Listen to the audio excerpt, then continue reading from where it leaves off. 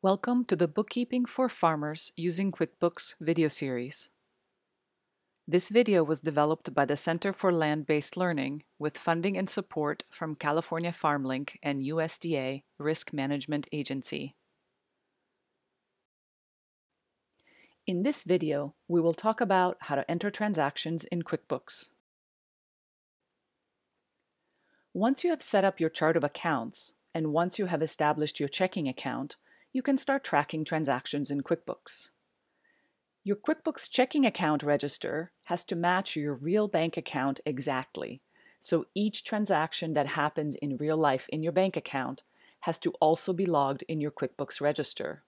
You will log checks that you have written, online payments that you have scheduled or that happen automatically, your debit card transactions. If you use a credit card for your business, your QuickBooks credit card register has to match the activity on your credit card exactly. You will enter expenses that you charge to your credit card. You will enter payments that you make to pay down your credit card balance. And you will enter credits that you receive on returned items. Let's talk first about checks. There are many ways to enter a new check into your check register. First, open the register you want to use. Then, place the cursor in a new line. Then, you have more options. Click Command-N to open a new check window. You can also go to the menu bar and select Edit New Check. Or, on the toolbar, click Checks. Or lastly, place the cursor into a new empty line and click Splits. This model chart of accounts that we have provided you with has an already established bank account called checking account. You should name it something that makes sense to you. For example, you could call it B of A checking, credit union checking. I am going to call it business checking.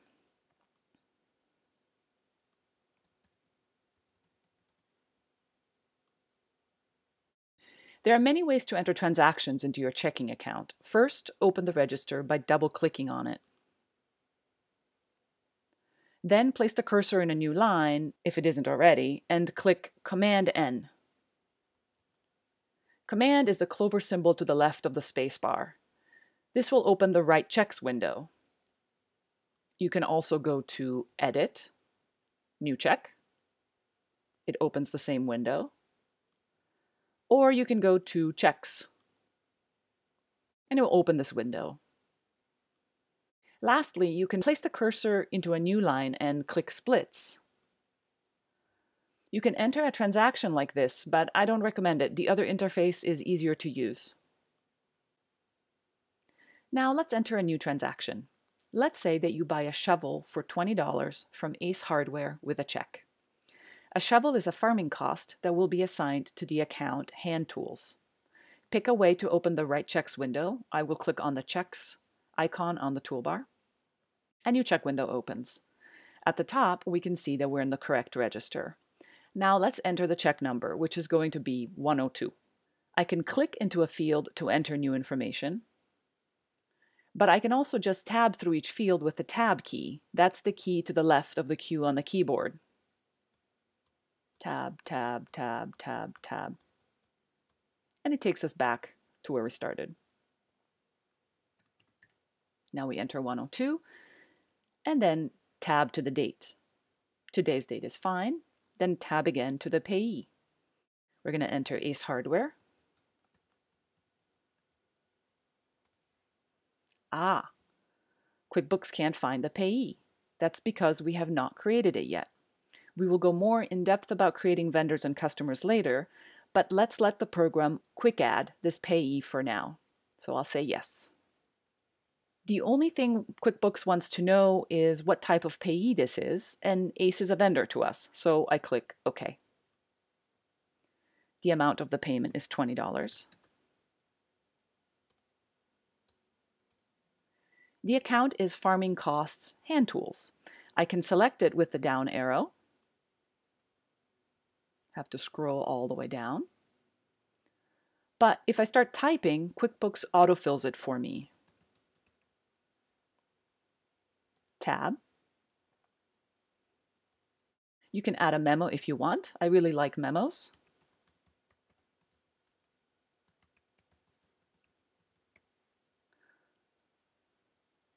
We will talk about customer jobs, billable, and class later. For now, these things are not important. Then either hit Enter or click Save. QuickBooks is ready for the next check to enter, but if we close this window, you can see the transaction appeared in the register.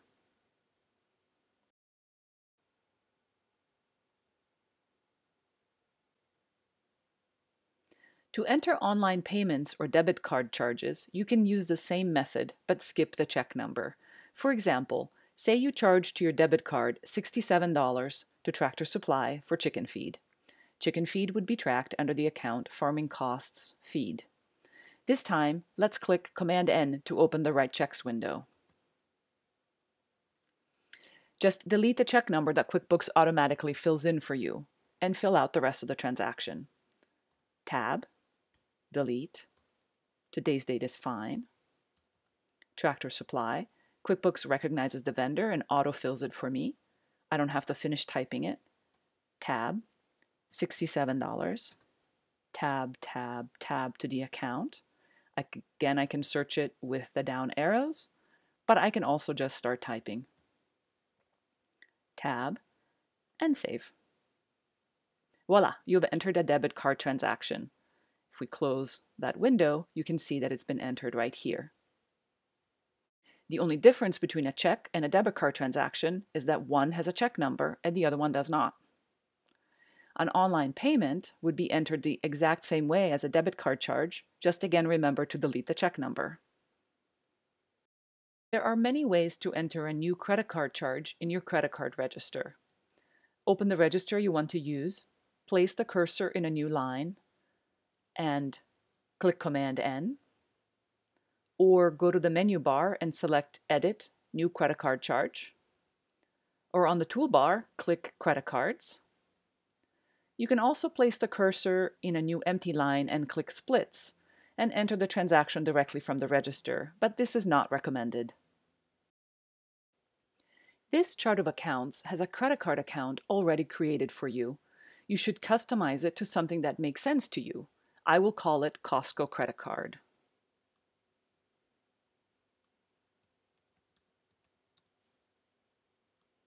Now, let's say that we charged $107.33 on this credit card for seeds with Johnny selected seeds on December 20th. To enter a new charge, first open the credit card register. Then either click Command-N or go to Edit, New Credit Card Charge, or on the toolbar, click Credit Cards.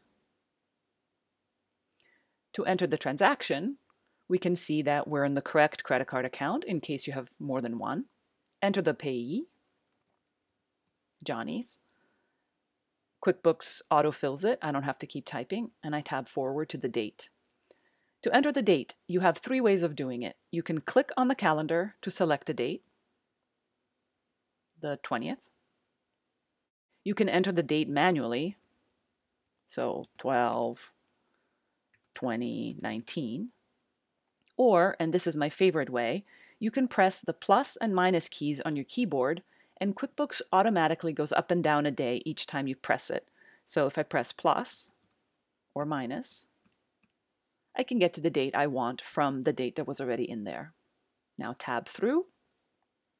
For your purposes, you can skip the reference number, enter the amount, 107.33, tab to the account, and either find the correct account with the down arrows or start typing the account or the account number. Down arrow, find the seeds. That's the hard way of doing it. Or start typing seeds and plants. Or start typing 6015. It'll take you to the same place. Enter a memo. Seeds for 2020 crops. And save. You can see that the charge has been entered into the register. To enter a credit card credit, use the same method as with credit card charges. In the Enter Credit Card Charges window, click the Credit button. Credit card credits are easy. Let's say that some seeds in your order were backordered and would not get to you in time for planting. You cancel that part of the order and get a credit of $39.55. Open the window the same way you would for charges. Fill in the payee. Here QuickBooks autofills the window with the data from the last transaction entered with this vendor. Change the date, the amount. The correct account is already selected. The memo. Credit on canceled order. Now click Credit. Click Save or press the Enter key. You've entered a credit. Let's close this window and see that the credit has been entered into the register as a payment, a decrease in the amount you owe. In the next video, we will talk about how to create invoices.